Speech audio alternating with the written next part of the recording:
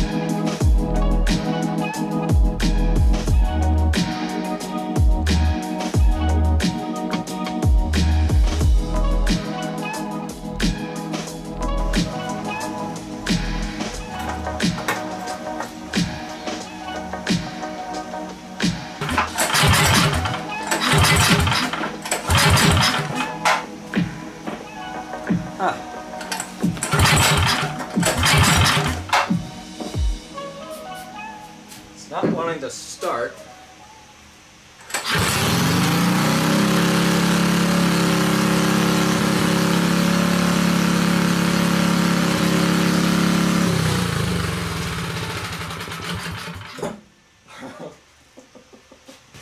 Well, for one thing, I need a kill switch, and the second, I'm really glad that was in neutral. So, not really sure what happened. I don't know. Maybe the idle is just set really high.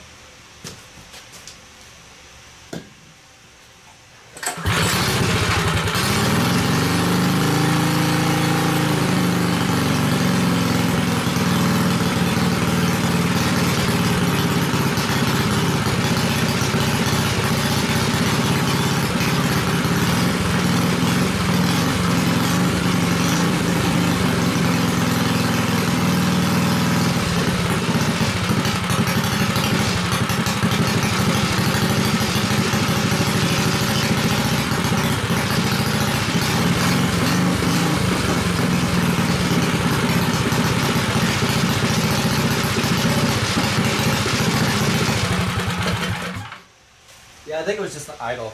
It was turned up all the way for some reason. I need to put a kill switch on that thing, otherwise that thing's a death trap.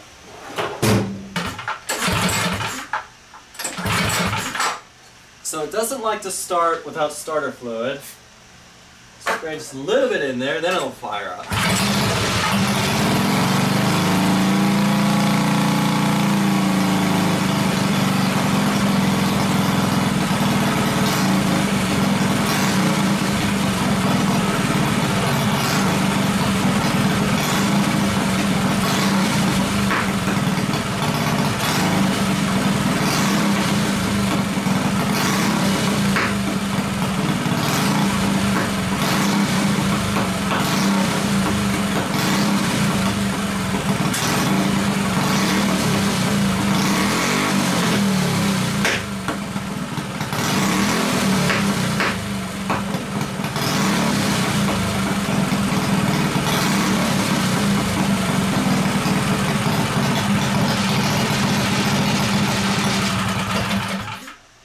Definitely not really running the best. It's definitely spitting some black smoke. These engines did sit outside for over a year uncovered, so maybe there's, you know, maybe that's the issue. Probably.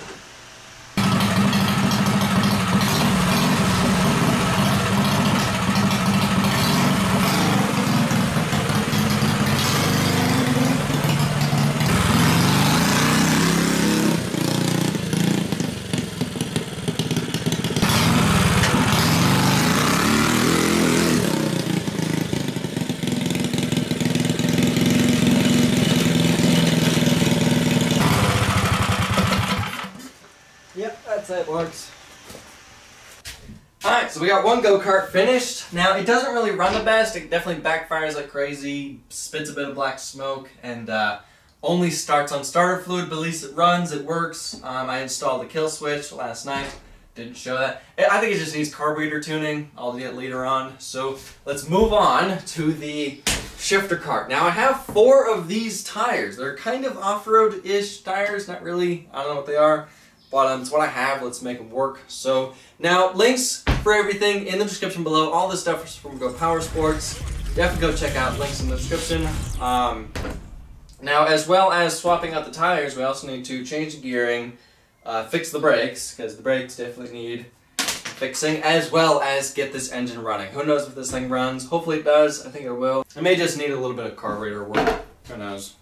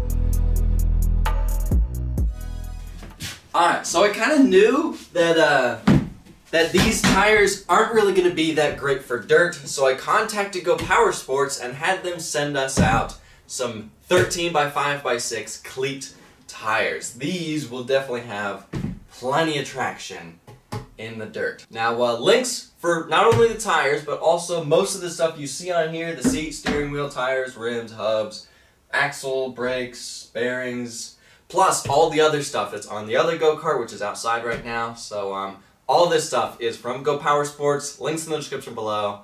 Definitely go check it out. But for now, let's swap these tires out and also fix the brakes.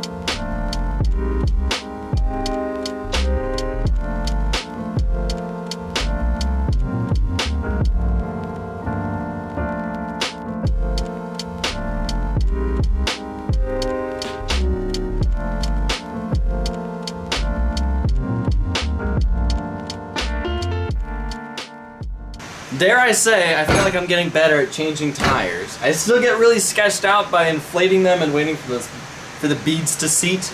That still sketches me out. Now these tires are taller than these, so I'm probably going to change the gearing yet again to make it to where these are going to have a little bit more acceleration power, and it's not going to be, you know, as fast, but we're going to have more. This is a race, it's not a top speed test. I'm probably not going to show it this time because I showed it last time, but definitely going to change the gearing again.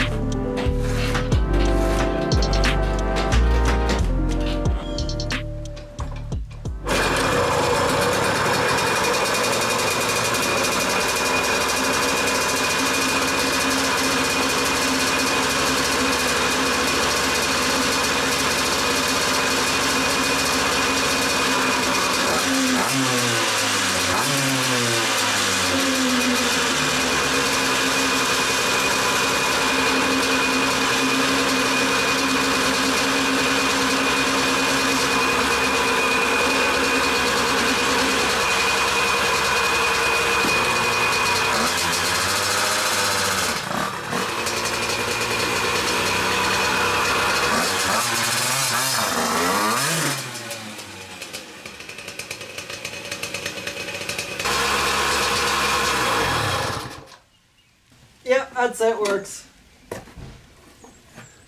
Alright, the new tires look awesome. This engine does run. I didn't clean the carburetor. I probably should clean it just in case, but it does seem to run. It's not running perfect, but, you know, it's whatever. So now, I know you guys are wanting to see me drive this stuff around, but you guys are going to have to wait for the Cars and Cameras race, which is for me in I think 4 or 5 days. So anyway, this thing's now ready. The 2-speed is ready.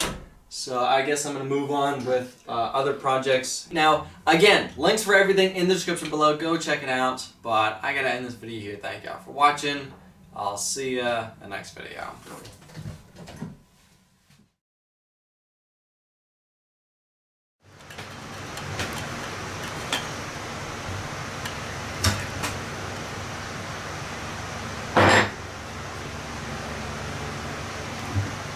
I just punched myself in the eye.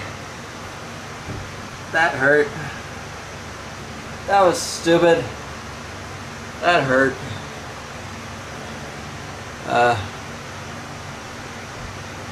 Wow, that hurt. That was so oh, how'd you get the black eye? Oh, I was changing a tire and I punched myself. Ouch.